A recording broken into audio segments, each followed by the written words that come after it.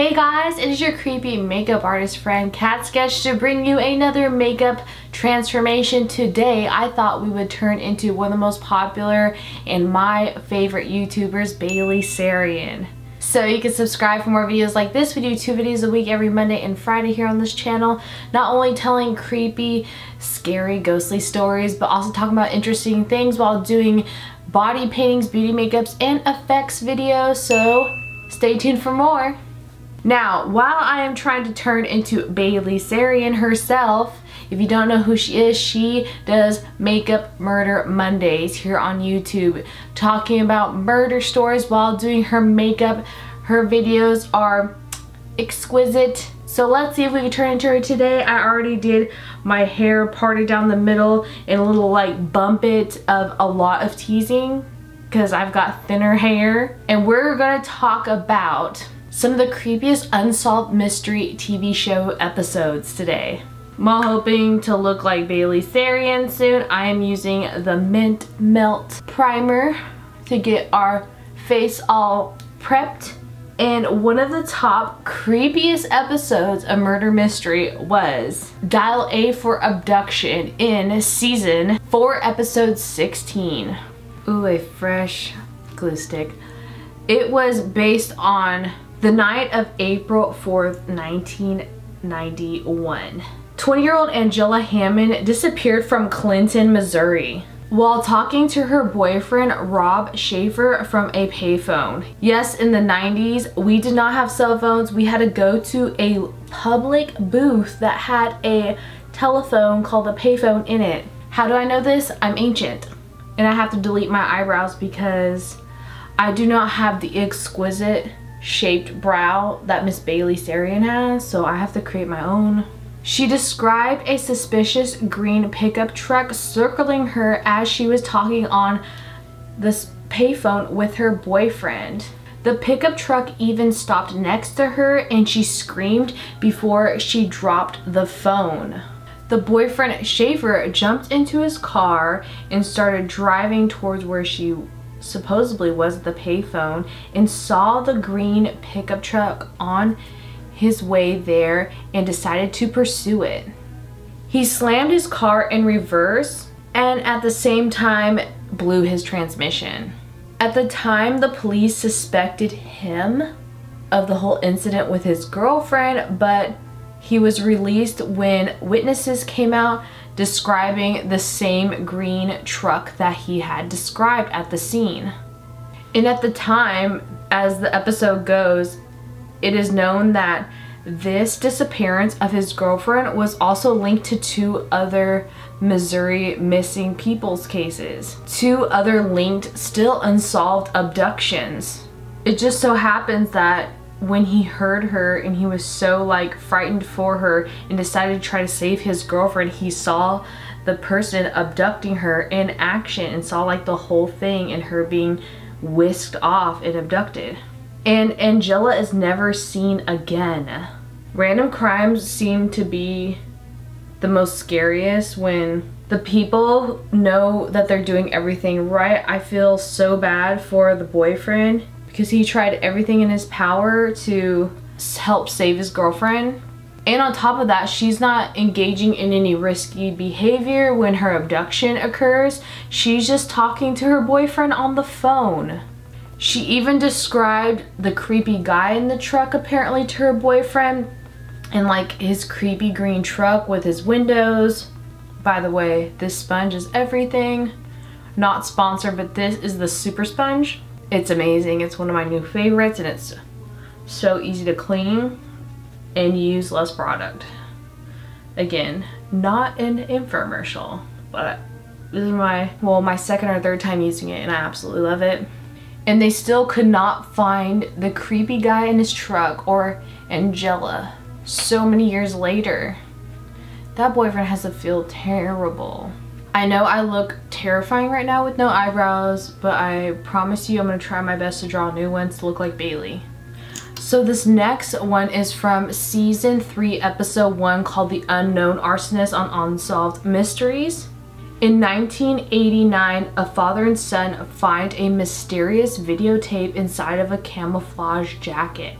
that was abandoned on the side of the road in Stockton, California. When they took it home to watch it, they saw footage of a burning house. And on top of it, the person that was filming this whole entire videotape, he was narrating his arsons, like happy about his accomplishments in the video of the burning home. He was almost describing the burning home and what was happening as a painting, like, this is hell, he explained. Look at the flames, he said. Listen to the coyotes yell. When the police investigated where the father and son had found this tape near the site, they found a ceramic skull. Bailey has the cutest chin and I'm trying to replicate it and it's so hard. I should probably put concealer over my lips because we're gonna draw on totally new lips. And for some reason, when they found the ceramic skull, they automatically assumed it had to deal with satanic worshiping. When this episode aired, viewers said that the fires had happened in 1988 in Redwood City, about 80 miles from Stockton, where they found all this evidence of the tape and the ceramic skull.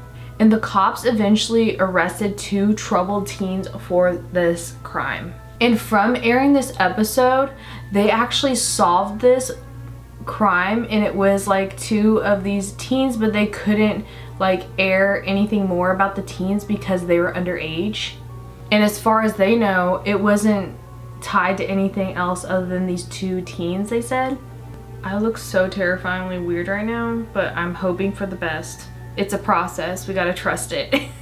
So this next Unsolved Mysteries episode is season 1, episode 5, called Friends to the End. It's about 2 teens named Kevin Ives and Don Henry. Why does Don Henry sound like an exquisite, expensive alcoholic beverage? Anyways, they went hunting one night in Bryant, Arkansas, only to be run over by a cargo train during their hunting excursion. How terrifying. So why is this on Unsolved Mysteries? At first in 1987, these deaths seemed or were deemed as being suicide. The medical examiner said at the time they had smoked at least 20 joints and then went into a drug-induced coma and then laid by the tracks. And it wasn't until later on when one of the boys' family members got the case reopened because they found, you know, it wasn't just the joints of marijuana they smoked, but before this all happened, they found that one of the boys had stab wounds on him before he even laid on the tracks. I'm just getting my dip brow and going in with more finer detail because for some reason the brows are looking way too ashy right now. And we need Queen Bailey Sarian to slay, as she always does. And not only that, was one of the boys had a stab wound, but the other one had a blow to the head when the train had hit his body, like before. Additionally, a green tarp had even been placed over the bodies. And it was said that this was to make sure that the train engineer couldn't spot them and to hide them, almost like camouflage, so that this train engineer would not stop. And this, or these facts and findings, made it so that the case was turned into from a suicide to a murder case. But it was closed in the year 1995 with no arrests made. They never found out who did this. Some of the locals in town think that the boys had found or like walked into some sort of meth drug-induced like drug ring thing, and that the police may be involved in it, but these are just locals talking. That's why it would explain the shady investigation. Not undermining locals, but you know, it's just so hard and so sad. It almost seems like this was a case of the boys being at the wrong place at the wrong time. And it's just so heartbreaking. And the fact that they just ruled it an accident that was a murder at the same time, it's just like these poor boys' families, you know? Now, I know I am known on YouTube for having heart-shaped lips, but I think Bailey Sarian has the most interesting, coolest shaped lips on YouTube. I definitely have to line my upper lip, and I'm just outlining them as well with the darker brown. And not only that, but there was a local WWF wrestler named Billy Jack Haynes who claimed in 2018 that at the night that those boys were killed and found on the tracks, a local politician had intercepted a drug deal. So for the eye look, I saw this stunning blue eye look on Bailey that I really wanted to recreate. And I'm going to be using this Retro Paradise E.L.F. palette. This color is called Sip Sip in this blue shimmery shade. While we talk about season 3, episode 18 on one called Scared to Death. 2 weeks after disappearing in 1989, Cindy James had been found dead near an abandoned house with her arms and legs bound behind her body. Before I continue, this is gonna bug me, but I need to cover some more of my original brow hairs with some matte white highlighting powder. This is from Lunatick Cosmetic Labs. I love this for celebrity or any type of person transformation because it has cool and warm tone highlighter and contours that are all matte. So we can even put this on Bailey's nose right here and in the center. We could like buff in some more of like this highlight color. And right here, since her mouth is like one of, in my opinion, one of her most prominent features, and I'm definitely gonna put a fake piercing here. Now back to the blues in the story, the blue eyeshadow in the story. The autopsies of her body revealed that it was a morphine overdose and they ruled it a suicide. And that would be bizarre enough, but James, she had been reported as to being harassed by someone for over 7 years before the incident of them finding her body. And she was also physically attacked before throughout these 7 years by the assailant. She received threatening phone calls and notes, discovered dead cats on her property. Her phone wires had been cut. Her house had nearly been burned down by this assailant. She had been assaulted 5 times and 1 time in her home. And not only that, if it couldn't get worse, she had been stabbed in the hand before with a paring knife. 1 time she was battered and found enduring hypothermia in a ditch on the side of the road that police even dusted for footprints. And the police that dusted and searched her home entirely for evidence and everywhere deemed her to have made it all up. Like what? Really? The hypothermia? Like what? She stabbed herself, you think? I don't know. One doctor even said that she had split personalities and one was her and one was the murderer. That she was tormented for 7 years and ended up dead. And it's really hard to imagine that she would drug herself and on top of that hogtie herself where they found her body. But they think this was an accident or that the multiple personalities could be just a theory. Where would they get this theory though? But there was a private investigator that had worked with her for years and still to this day believes that she was not faking it. She didn't have multiple personalities, that she was being tortured, like stalked and assaulted. Because imagine inflicting that kind of pain on yourself, like for 7 years. It's hard to believe. I'm using my favorite highlighter. This is Flexitarian by Colourpop. As you see, I've hit pan. I have multiples of these. But I am going to put on the fake, you know, piercing with just a jewel and some lashes, and I will be back with our final look. And just like that, we are done.